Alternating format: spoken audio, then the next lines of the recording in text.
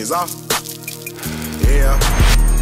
Yes guys, welcome back to another video on the channel. Today we're going to be explaining the macro times, and I'm going to get straight into a full trade breakdown of one of the trades we took this week. I can't lie to you guys, this week's price action which just passed us was not the cleanest price action, and we only closed out, it was a very small week, we still closed out in a profit of course, but it was only a 25 handle gain on the week. I mean, it was a small week, but we still closed out on top. We had risk management and we had good patience in price action. Some days we didn't even trade, but we got through the week. Weeks like that, you just want to be patient. A lot of people blow their accounts on stagnant weeks when price action isn't offering, and they're like, right, let's go straight in, let's just take this poor setup. No, we only took A+ setups and we came out on top. So let's get into the first slide quickly. Alright, so explaining the macro times, there's only one macro time which we mainly trade. So we do not really trade the London macro. It doesn't tend to have the most amount of volatility and high probability price action. So we trade the New York AM macro. It runs from 9:50 AM, which is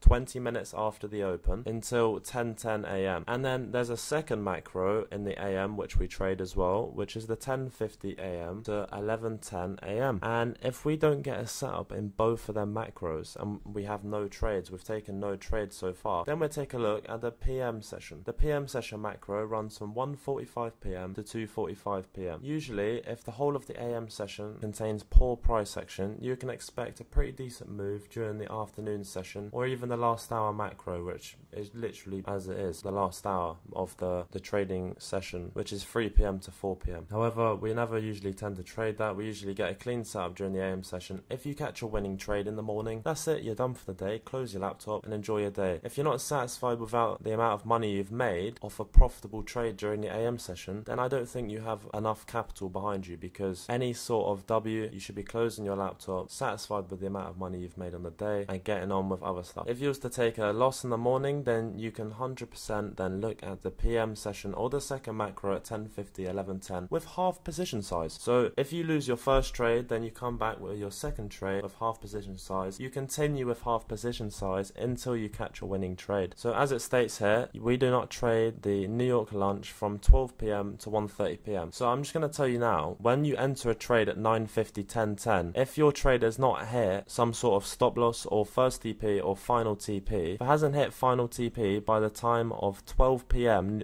which is New York lunch, you want to close out where you are. It doesn't matter if you're running just below second TP, it doesn't matter whereabouts you are. If you're not hit any sort of take profit or stop loss by 12 PM, you want to close out all of your positions. Usually between New York lunch, we get a run on stops, which basically means, say the AM session was a move higher, then you can expect a run on stops between the 12 PM lunch, so create a lunch high, and then it would run on stops and create a lunch low. Then during the PM session, you use the lunch highs and the lunch lows, and you mark them out as buy side and sell side liquidity. You look for these levels to get swept, and then you can target the opposing liquidity. Now I've explained the macro times, I hope I've made it clear to you guys. I'm going to get into a full breakdown trade of one of the trades we took this week. It wasn't producing loads and loads of TPs, but I'm going to be transparent and clear of what one of the trades actually looked like this week. So let's get straight into this. Alright, so without wasting anyone's time, we're getting straight into this breakdown trade. This is the trade we took on the 16th of May. On Thursday. So we only caught around 25 handles on this trade, but this is a realistic example of one of the trades we took this week. I'm not trying to sugarcoat a final TP. This week wasn't the cleanest price action. Going into this session, I marked out London highs, London lows, and I marked out some other buy side and sell side liquidity which I looked to get swept. So this was actually CPI day, and we had news at 8:30. So obviously CPI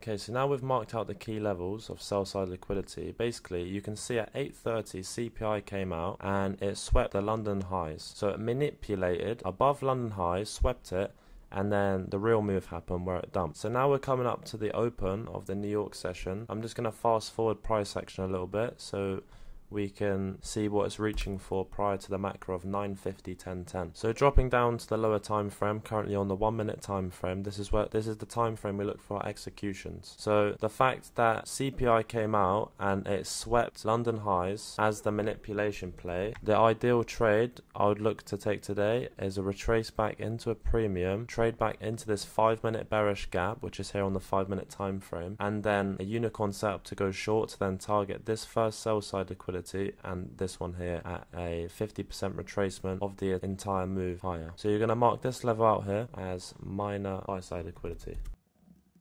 And then on the 5-minute time frame, we have a 5-minute bearish gap resting above it.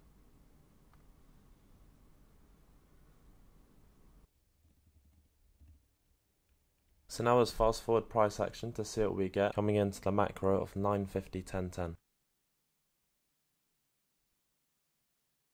I said whilst on the live stream, I said if we see a sweep of this sell side liquidity down here, I wouldn't be too interested in taking a trade long because we're not actually in a discount yet.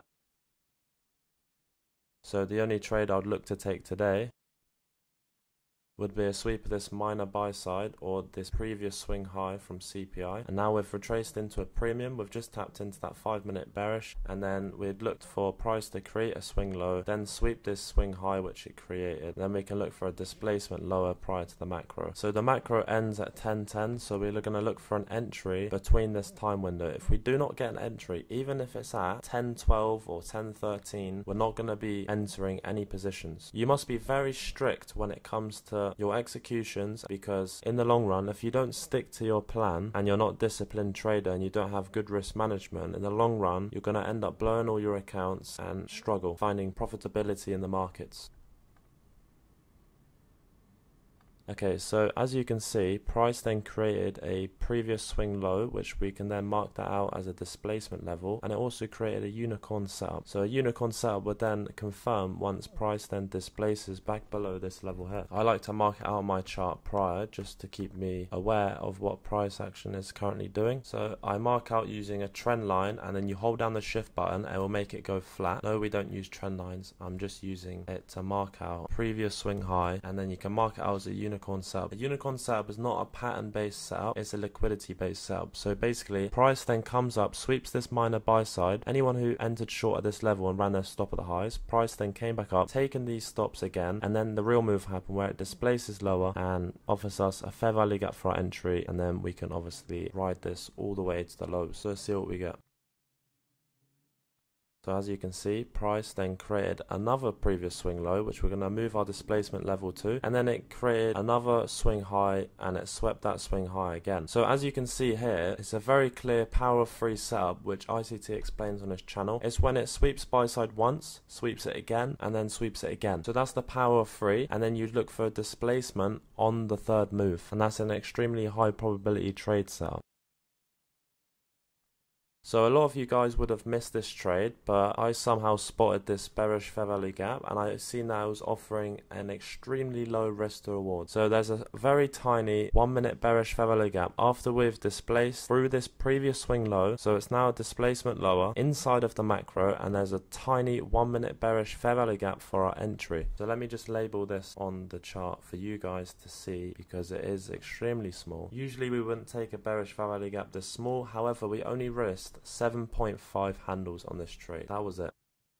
So we entered short off a tap on this bearish fair value gap, and we ran a 7.5 handle stop, and our final TP was at these lows here, targeting 71 handles. Our first TP we ran at 25 handles, which is at this level here, and then our second TP was at sell side liquidity at this level, and our final TP at the lows. So first TP we closed around 50 to 60% of our position, and we then continue to move our stops to break even, and then we was waiting for second TP, and you'll see what happens to price action now, whether we got second TP and final TP or not. So let's see how this trade plays out. There you go. So it's then come back up into this bearish fair value gap. It's triggered us short, and we're only risking 7.5 handles. So if you originally risked one full contract on NQ, this time you wouldn't be risking $500. On this trade, you'd only be risking around $175 to $200 on this trade. So extremely low risk. That's the only reason we took this trade, because it wasn't the clearest displacement. And there you go. So price then came down to our first TP. At that point, we moved our stops to the break even. We closed out 50 to 60% and then sat there waiting patiently. At this point, I was already up 7.5k on the day, and that's what I'm trying to say to you guys. Build your capital up and then you'll be satisfied. Even when you make a small win, you're still making some sort of money on the day, which is reasonable. Because if you only have, say, one 25k account or 150 or a couple 50k accounts, but if you slowly build up your capital over the course of 6 months, by the end of a 6-month period, you could build your capital 2 million, 3 million, 4 million plus in the matter of months. But it takes patience, good risk management, and consistency. Where can you find consistency? In our group, or you can study yourself, study ICT for months and months, 6 months to 8 months, and you'll find profitability, I promise you. You just have to be patient with it, day in and day out, and eventually you'll find profitability, I promise. And there you go, it's as simple as that. So price then came back, stopped us out at break even, and as simple as that, we closed out the day with a 25 handle gain. So we took a few winning trades on the week, and we took one loss of only around 11 handles. So we ended up closing around 25 to 30 handles in profit on the week. During the course of the summer months, you can expect price action to not be the cleanest, and then towards the end of the year, October, November, December, January, February and March, you can always expect the cleanest price action. Week in and week out, we're closing 300, 350 handle plus every single day. 100, 200 handles profit in a row, like, because the volatility at the end of the year and the start of the year always tends to offer the best price action. But either way, even during the summer months, we still close out in a profit, smashing TPs left, right and center. For the ones who keep messaging me on Telegram and Instagram asking to join the signals room, we're currently not accepting any more members at this current time because our payment processor is currently down, but we're working on it and we'll be back up shortly. I hope you guys enjoyed this video. Any questions which you guys have, drop them in the comments, and if I don't end up replying to you, then hop on the live stream inside of our signals room and drop the question inside of the live. I'm always answering questions for our members on the live stream. We go live every single day on YouTube, streaming live. Yes, you can see me execute live, and we smash TPs on the live stream. It's what we do every single day, day in and day out. And on that note, I'll see you guys in the next video. I just did my 39, gotta change my sheets. Shit be rubbing on my body, sucking till my knees get weak.